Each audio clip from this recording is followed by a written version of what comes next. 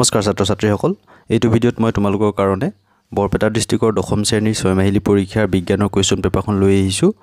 Question পেপাৰখন বৰপেটা ডিস্ট্ৰিক্টৰ এজন ছাত্ৰই মোলৈ WhatsApp যোগে প্ৰেৰণ কৰিছিল তোমালোকৰ নিজৰ ডিস্ট্ৰিক্টৰ কোৱেশ্চন পেপাৰবিলাক পঠাব বিচাৰিলে মোৰ WhatsApp নম্বৰ 7576035045 ত পঠাই দিবা ইয়াত অহা 45টা MCQ মই তোমালোকৰ সৈতে ভালদৰে ডিসকাস কৰিম তোমালোকে হেকলৈকে ভিডিঅ'টো মন কৰিবা এতিয়া প্ৰথম প্ৰশ্নটো চোৱাচোন কি আছে Choose the correct answer of the following.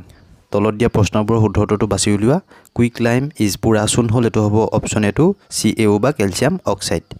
দুই নম্বৰ প্ৰশ্ন কি আছে you are given the solution of lead nitrate in order to obtain a yellow precipitation you have to add the solution of তোমাক এটা lead nitrate দ্ৰৱ দিয়া হল হালধীয়া অধকে পাবলৈ তুমি তাত মিহলাব লগিয়া দ্ৰৱটো হল এটো হ'ব option D two potassium iodide तीन प्रश्न की আছে the product X of the following reaction is তলৰ বিক্ৰিয়াজাত পদাৰ্থ X হল ইয়াত ছ আইৰনে পানীৰ সৈতে বিক্ৰিয়া কৰি আইৰন অক্সাইড আৰু হাইড্ৰোজেন গেছ উৎপন্ন কৰে এটো হ'ব অপচন এ টু Fe3O4 চাইনৰ প্ৰশ্ন কি আছে which of the following does not involve a chemical reaction তলৰ কোনটোৱে ৰাসায়নিক বিক্ৰিয়াত ভাগ নলয় এটো হ'ব অপচন ডি টু মমবাতিৰ গলন বা মেল্টিং অফ ক্যান্ডেল এটো ডাইৰেক্ট ফিজিক্যাল এটা চেঞ্জ হয় তাৰ Next, পাঁচৰ প্ৰশ্ন কি আছে 4NH3 plus 5O2 4NO plus 6H2O এই বিক্ৰিয়াটো এটা উদাহৰণ হল এটো তোমালোকৰ অপসাৰণ বিক্ৰিয়া আৰু ৰেডক্স ৰিঅ্যাকশন এই দুইটাই হয় এটো কাৰণ অপচন হ'ব C2 ছয় নম্বৰ প্ৰশ্ন কি আছে সন্তুলিত ৰাসায়নিক বিক্ৰিয়াই তলৰ কোনটো বিধি মানি চলে এটো হ'ব অপচন B2 ভৰৰ নিত্যতা সংৰক্ষণ নীতি কনজাৰভেশন অফ মাছ সাত নম্বৰ প্ৰশ্ন কি আছে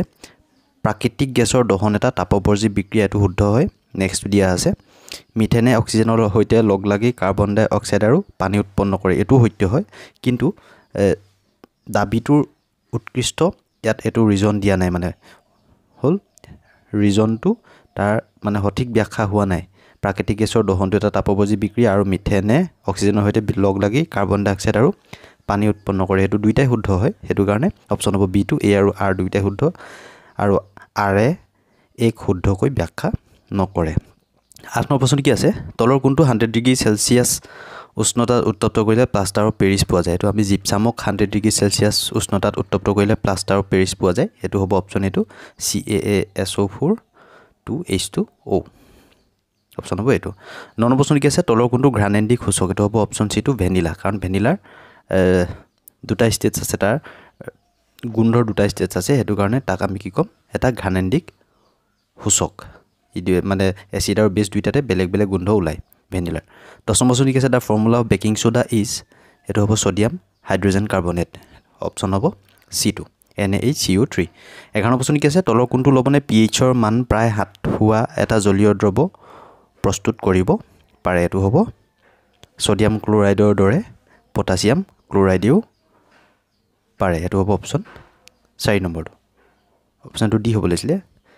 A B C আৰু চাই দিলে এটো অপচন ডি হ'ব লাগিলে KCl 12 প্ৰশ্ন কি আছে borax is manufactured from borax প্ৰস্তুত কৰা হয় এটো হ'ব অপচন এ টু কাপোৰ ধোৱা সোডা বা ওয়াশিং সোডাৰ পৰা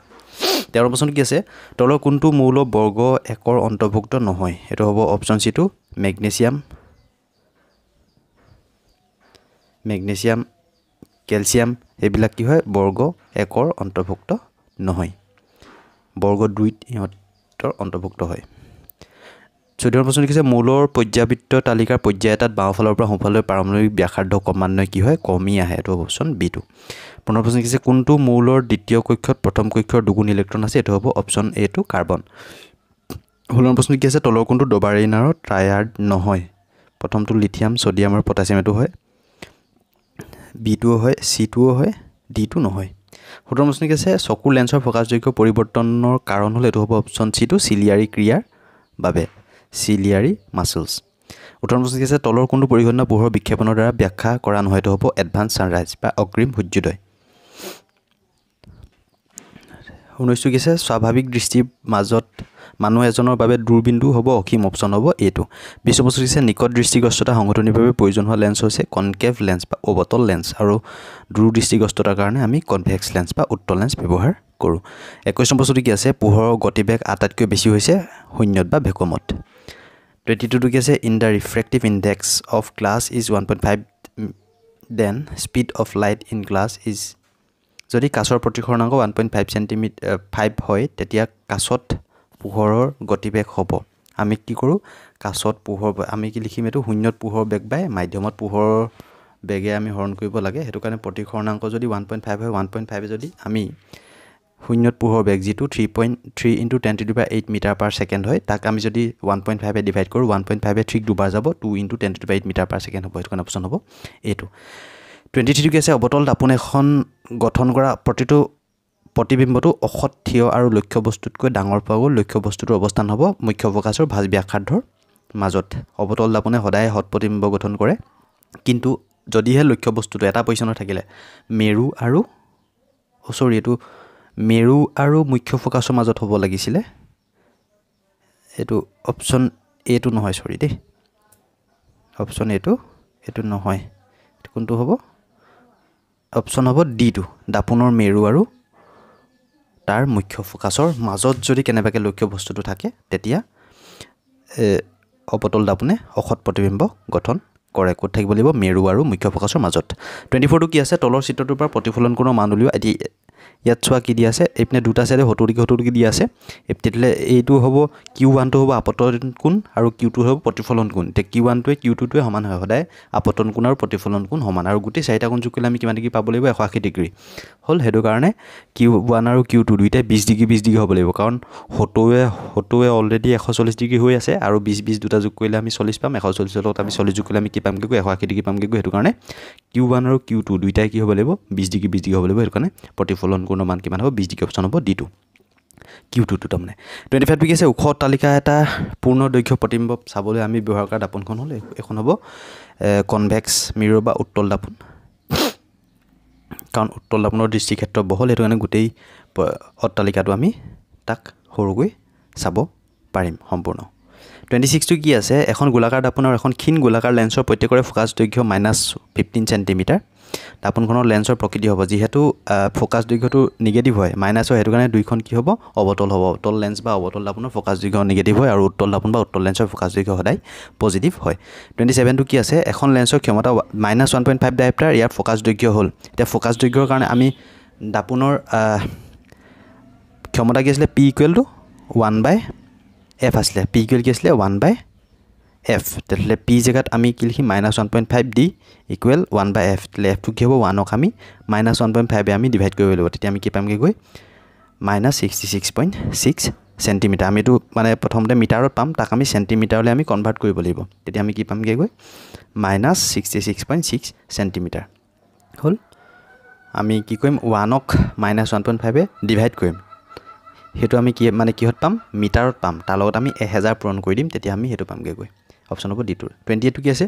কলয়দীয় কণাৰ মাজেৰে হোৱা পোহৰ বিক্ষেপণৰ ফলত তিনডেল পৰিঘটনা সংঘটিত হয় এটো শুদ্ধ হয় আৰু কাৰণটো কি দিয়া আছে বিক্ষিপ্ত পোহৰৰ ৰং বিক্ষিপ্ত কৰা কণাসমূহৰ আকাৰৰ ওপৰত নিৰ্ভৰ কৰে এটো শুদ্ধ হয় কিন্তু এই দাবিটোৰ শুদ্ধ যুক্তি